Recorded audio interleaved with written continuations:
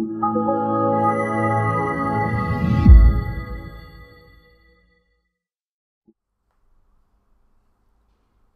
guys, today we're going to teach you how to create a new menu item, but this time we're going to link it from SP Page Builder, which is a new program that helps build pages a bit more easily.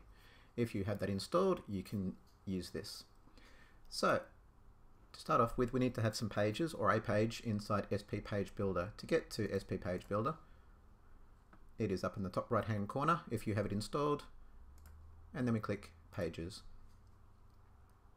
As you can see here, we've got a couple of pages set up. We've got here one called Service 3. At the moment it's just got a text block, nothing more. Bit of text in there that says my text goes here.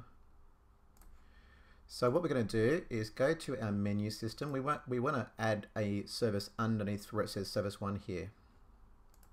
So we'll go to our menus and go to Main Menu, and we'll go New. We'll call this Service 3, and we'll click Menu Item Type. We will choose SP Page Builder and Page. Once we've selected that, that's the actual menu type. We need to actually link it to the physical page that we want to link to. So we click the Select button and choose Service 3. Now your menu title could be anything. Doesn't have to be the same as the actual page itself. Now if we click Save right now, the menu will just appear in the main menu up here. It won't actually appear underneath Services.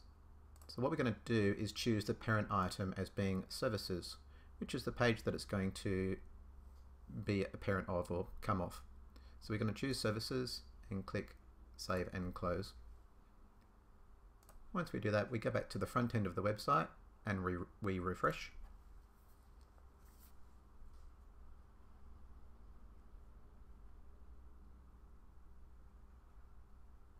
From there, you'll see that underneath Services, we have our new menu called Service 3 title here, which is what I named it. Now, if we wanted that to appear first,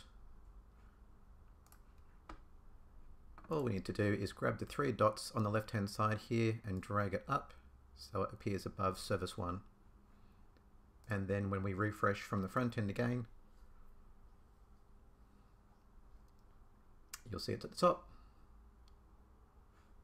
Thanks for that.